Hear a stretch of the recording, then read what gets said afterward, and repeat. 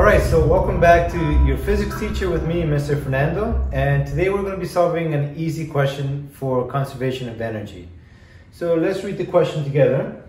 We have a 59 kilogram snowboarder and they descend a 1.3 kilometer ski hill from the top of a mountain to the base.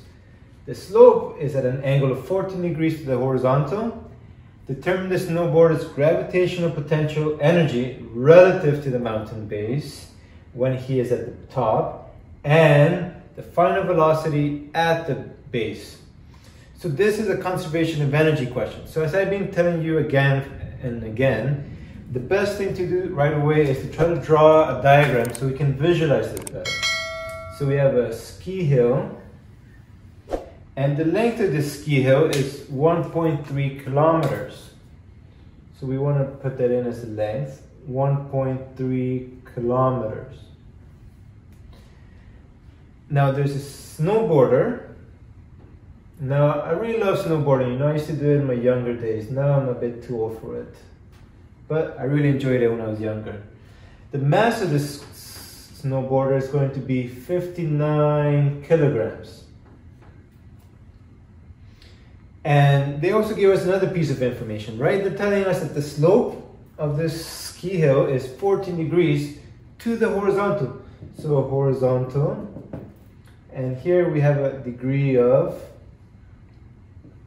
let's call it theta, right? They don't tell us, but it's common to call it theta, 14 degrees. Now, what they're asking us to find is to determine the potential energy at the top of the mountain. So let's try to see what they're find from us. Eg equals to unknown at the top. So that's what we want to find out. And the second part to this question, they're also asking us to find the final velocity at the base. So V final at the base. All right.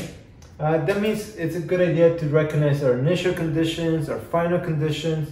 So initially our snowboard is at the top, they descend down the ski hill, and then at the bottom we want to find out what the velocity is. Now we need to make a couple of assumptions.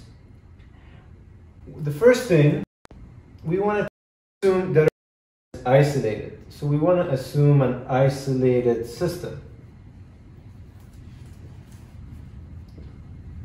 The reason we want to do this is then we can apply the law of conservation of energy. So we can therefore say that all the energy in the system is conserved, and the only thing that can happen to the energy is it can switch forms from one form into another form. So it's always good to consider your system. The second thing we want to assume is, because they didn't tell us anything about friction here, we can assume that in snow, if you experience snow, we can assume to be almost frictionless surface. So assume frictionless. Okay. Once we've done these two assumptions, then we need to do our zero potential for gravitational potential energy. A strategy I mentioned before in my previous video, which you might want to check out, is you always want to consider the lowest point achieved to be our zero potential. So in this case, at the very bottom of the base, we're going to find that to be our zero potential line.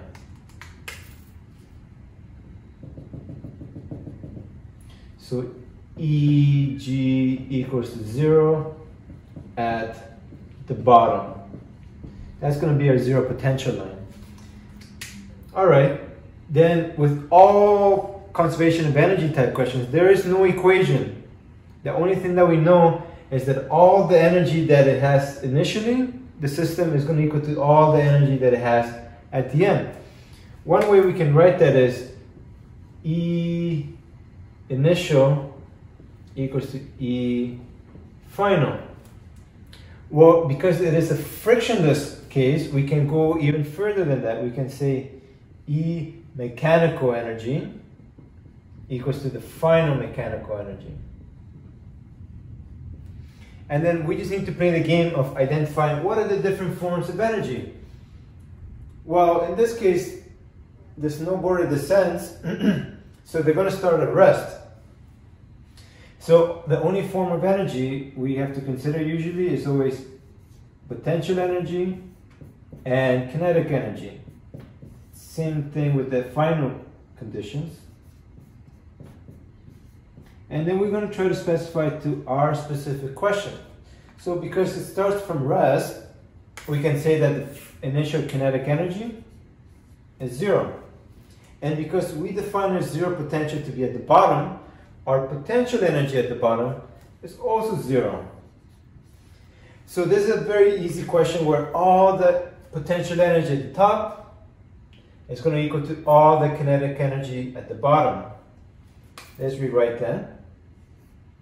Eg initial equals to Ek final. And then we can just recall the formulas from before where we can calculate the potential energy as mgh initial, and the formula for kinetic energy is a half mv final square. So that's the main formula that we're going to be working with from conservation of energy considerations. But at this point, you already forgot the question, right? What they were even asking us. Good thing we drew the diagram. They're asking us to calculate the potential energy at the top, and they're asking us to calculate the final velocity at the base. Okay, so let's try to do one thing at a time. Let's calculate the potential energy at the top. So the formula, as we already said, is just going to be mgh initial. The mass we're given, the mass is 59 kilograms. And the height, oh, we're not given the height. So that's probably what we need to solve for in this question, right? The only thing that we were given is the slope of this ski hill, and we were given the angle of inclination. Turns out we can use some trigonometry. All right, height, I'm gonna come back for you. Oh, but G, I know G, let me split that in. 9.8.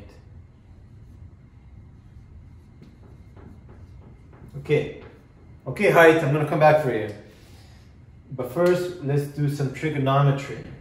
So I'm gonna draw a simple triangle, and it's gonna be a right angle triangle, where this is gonna be 1.3 kilometers, and the angle is 14 degrees.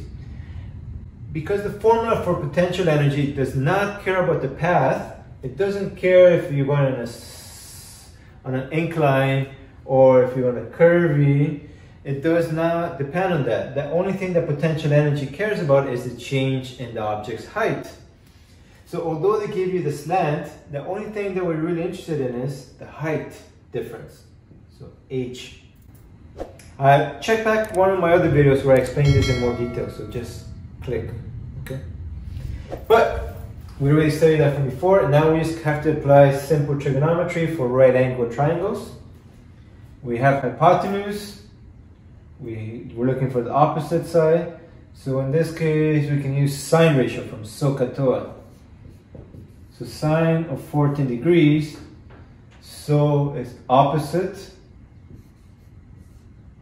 over hypotenuse. And isolating for the height, so I can multiply both sides by 1.3. So my height will be 1.3 kilometers times sine 14. Okay, let's calculate what that is with the calculator, and leave a comment if you're enjoying the lesson so far, or if I get this wrong, so I get a bit nervous something. 1.3 sine 14. Wow, see, I told you. So the height 0.314 kilometers.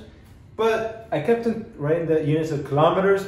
If you wanted a much earlier stage to just change it to meters, because that's the SI unit, that's also a very good idea. So we can rewrite this in terms of meters by multiplying by 1,000. So we get 314 meters for the height. Because potential energy does not care about the path taken, it only cares about the change in height. That's why we found h. So the H, we can plug it back into our equation from before to find the potential energy at the top. 314 meters. Once again, I get nervous putting it to the calculator, so let's see. 59, 9.8, 314 gives us, wow, that's a lot of joules. 181,554 joules. Awesome. Now the question will be finished there, but technically the question asks us for one more piece of information. They wanted to find out the final velocity at the base. And we already found from energy conservation the formula that we need to use. So we just have to use this formula to isolate for our unknown, V final, which was the velocity at the base. So what was my formula? All the potential energy at the top, so mgh initial, was equal to all my kinetic energy at the bottom, a half mv final square. You have two choices here. Since you already know what the potential energy is, you can put in this number into here and isolate for V final. But we want to play with algebra a little bit. She's kind of fun. So in this case, let's do algebra. Notice that in this equation, we have mass on both sides. So we can divide mass on both sides, hence it cancels out. GH initial equals to a half V final square. Again, don't lose sight of your target. We were trying to find the final velocity. In order to do that, we need to get rid of the coefficient 1 over 2. How do we do that? We're going to multiply both sides by 2. So 2GH initial equals to V final square. And then to isolate for V final, we're going to take the square root, because of the square here, on both sides. V final equals to the square root of 2GH initial. So let's put this into the calculator. 2 times 9.8 times 314 square root 78.4. Wow, I think that is quite fast. I think maybe good luck staying alive. I'm not so sure that this was a correct number, so please leave a comment if it's not correct. It seems quite high. But that's why snowboarding is extreme, and if you want to know an interesting fact, I actually broke my bone snowboarding, but you should stay safe. Make sure you get proper training before you try something crazy, okay? So stay tuned, I'm going to show you more advanced questions, and that way you're going to advance your learning, speeding up your learning with me, okay? Bye-bye.